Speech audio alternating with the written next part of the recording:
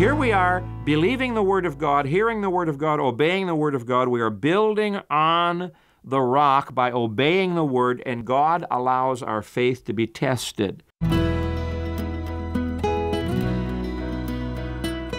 Are you building your life on the rock of Jesus Christ? That's the question Warren Wiersbe asks on today's Back to the Bible. We're glad you're listening.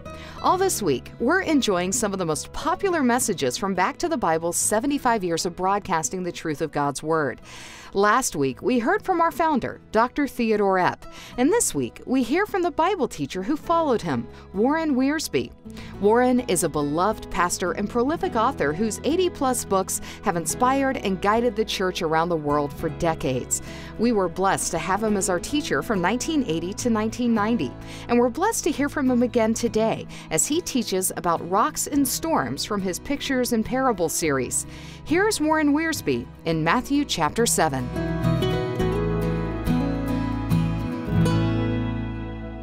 And now let's pause to pray. Gracious Father, we pray that as we study the Word of God, you will remind us of old truths and you'll teach us new truths, and you'll put the two together so that we will make progress in our Christian life today. We're grateful for the freedom we have to do this, the freedom to broadcast. And we do pray for all who are in authority today that you will watch over them, give them wisdom to know what is right, and give them the courage to do what is right. We ask your blessing now upon our study of the Word. Help us to practice it. I pray in Jesus' name. Amen. When the Lord Jesus came to the end of what we call the Sermon on the Mount, he did what every faithful preacher ought to do. He called for a decision. Starting in chapter 7, verse 13, our Lord is wrapping up his sermon and telling everybody, you've got to make a decision. You cannot be neutral. He says in verses 13 and 14 of Matthew 7, there are only two ways. You can't be on both of them or in between. In verses 15 through 20, he says there are only two kinds of trees, good trees that bear good fruit, bad trees that bear bad fruit. You can't be indifferent or neutral.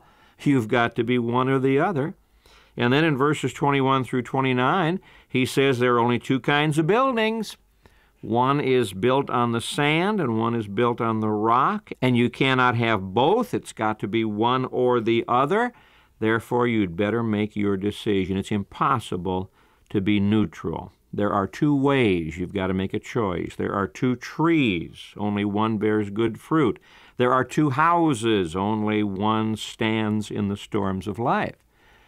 Now, this decision is serious because at the end of the broad way is destruction, and the bad tree is cast into the fire, and the house without a foundation falls and is ruined. When I was a lad in school, we had to learn a poem. I didn't understand it then. I think I understand it better today. It's just a little piece of poetry that you teach children, but oh, what it says. Isn't it strange that princes and kings and clowns that caper in sawdust rings and common people like you and me are builders for eternity? Each is given a bag of tools, a shapeless mass, a book of rules, and each must make ere life is flown a stumbling block or a stepping stone. In verse 21, Jesus says, not everyone who says to me, Lord, Lord, shall enter the kingdom of heaven, but he who does the will of my Father in heaven. Many will say to me in that day, Lord, Lord, have we not prophesied in your name, cast out demons in your name, and done many wonders in your name? And then I will declare to them, I never knew you. Depart from me, you who practice lawlessness. Therefore, whoever hears these sayings of mine and does them, I will liken him to a wise man who built his house on the rock. And the rain descended, the floods came, and the winds blew and beat on that house, and it did not fall, for it was founded on the rock. Now everyone who hears these sayings of mine and does not do them will be like a foolish man who built his house on the sand. And the rain descended, the floods came, and the winds blew and beat on that house, and it fell, and great was its fall. And so it was when Jesus had ended these sayings that the people were astonished at his teaching, for he taught them as one having authority and not as the scribes. You see, in this passage, our Lord is warning us about self-deception. For example, in verses 13 and 14, he talks about the two ways, and he says, this decision you made for salvation, did it cost you anything? Enter by the narrow gate. For wide is the gate and broad is the way that leads to destruction, and there are many who go in by it. Because narrow is the gate and difficult is the way which leads to life, and there are few who find it. Did it cost you anything to become a Christian? Now, we know it cost our Lord for us to become Christians. He had to be born in this earth. He had to live on this planet, and he was persecuted. He had to be crucified. He was raised from the dead. It cost him that we might have salvation. But you see, there are people who are walking on this broad road, the popular way, the easy way, and they think they're saved. They think they're going to heaven, but the broad road leads to destruction. When you're saved, you leave the broad road. It might mean leaving some of your friends who are going on that broad road. Try to witness to them before that happens, however. You enter into a narrow gate where you deny yourself. You enter into a narrow road where there's a price to pay. And Jesus says this way is not popular. It's lonely. It's the minority, not the majority. By the way, where is that narrow road? Is it running alongside the broad road? No, it's running right down the middle of the broad road. And as you and I are walking on this narrow road that leads to life, we're surrounded by people on the broad road who are going to destruction, and they say things and do things, and they laugh at us, but you know, it's worth it. It's worth it, because the end is life. We have the best company in the world on the narrow road. There may not be many of us, but it's good company. Well, you say, when I get to hell, I'm going to have a lot of company. Let me read to you from Revelation 21:8, the kind of company you're going to have in hell.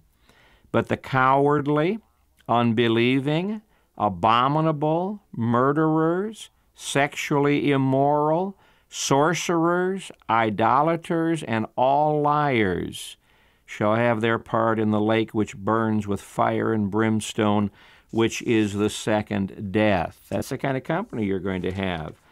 Chapter 22 of the book of Revelation, verse 15, but outside, that means outside the city, are dogs, sorcerers, sexually immoral, murderers and idolaters, and whoever loves and practices a lie. Now, if that's the kind of company you want for all eternity, it's there for the asking. All you have to do is reject the Lord Jesus Christ. Two ways. Has it cost you anything?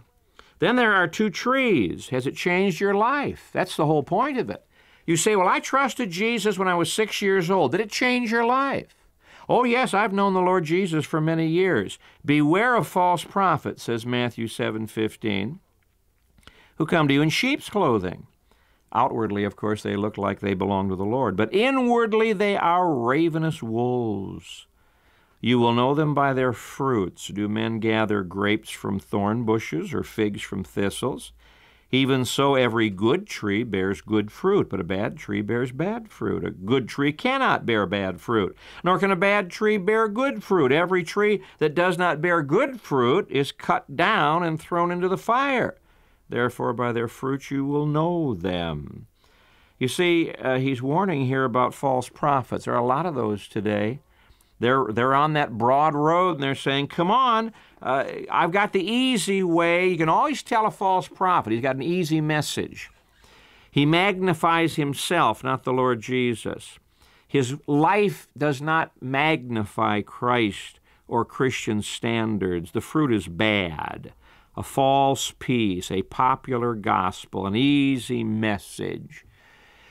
And then one day that tree is going to be cut down, thrown into the fire. Now again, let me repeat, Jesus is warning people who actually think they are saved. There are people on the broad road who think they're going to heaven. There are people who are listening to false prophets, who are a part of a false religion. they actually think they're going to heaven. There's no fruit to show for their lives. This is Back to the Bible. Thanks for joining us as we celebrate 75 years of ministry with today's message by Warren Wiersbe. Remember, you can always listen to our daily studies online. Just come to our Back to the Bible website, where you'll also find a variety of Bible reading guides and daily Bible studies and devotions. So be sure to visit us.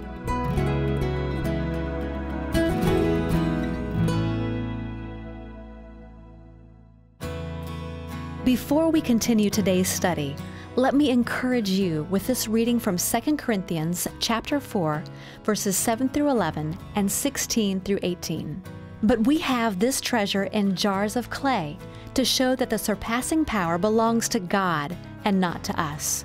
We are afflicted in every way, but not crushed, perplexed, but not driven to despair, persecuted, but not forsaken, struck down, but not destroyed, always carrying in the body the death of Jesus, so that the life of Jesus may also be manifested in our bodies. For we who live are always being given over to death for Jesus' sake, so that the life of Jesus also may be manifested in our mortal flesh. So we do not lose heart.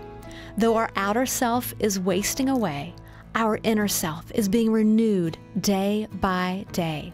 For this light, momentary affliction is preparing for us an eternal weight of glory beyond all comparison, as we look not to the things that are seen, but to the things that are unseen. For the things that are seen are transient, but the things that are unseen are eternal. To read and reflect on that passage again, go to 2 Corinthians chapter 4.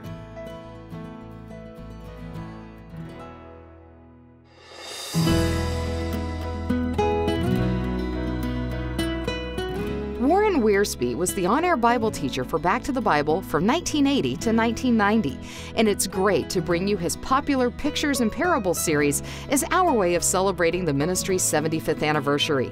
Warren was in Matthew 7:21 through 29 when we left off, so let's join him again as he asks some probing but important questions about our relationship with Christ. And then he gets to verses 21 through 29 and talks about the two houses. The two ways, did my decision for Christ cost me anything? Or was it just easy believism? The two trees, did my decision for Christ change my life? Is there fruit coming out of my life that glorifies God? Now, the third, the two houses, this decision I made for Jesus Christ, will it stand in the tests of time and eternity? Will it stand? Now, what's it mean to build on the rock? Well, people think you are building on the rock when you use the right religious language. Not everyone who says to me, Lord, Lord. Use the right language. Talk about salvation. Talk about the grace of God. Sing the songs, you know. That's not building on the rock. Anybody can do that. Doesn't mean just using the right words, nor does it mean doing great deeds of religious service. Now, we admire people who do great deeds of religious service, but are they doing it for the Lord? Is it something that's coming out of their relationship with the Lord? Lord, we've prophesied in your name. We preached. Just because a person's in a pulpit preaching and even preaching the Bible doesn't mean he's going to heaven. In your name we have cast out demons. That's quite a feat. In your name we've done many wonders, miraculous works. But you see, our Lord says the fact that you're doing these religious deeds, even miraculous deeds, that's no proof you're going to heaven. Somebody comes along and says, I'm going to show you how to go to heaven, but they ignore the Lord Jesus Christ, they ignore the Word of God, they have an easy message, they exploit you. Thank you for listening to Back to the Bible. Join us again tomorrow. God bless you.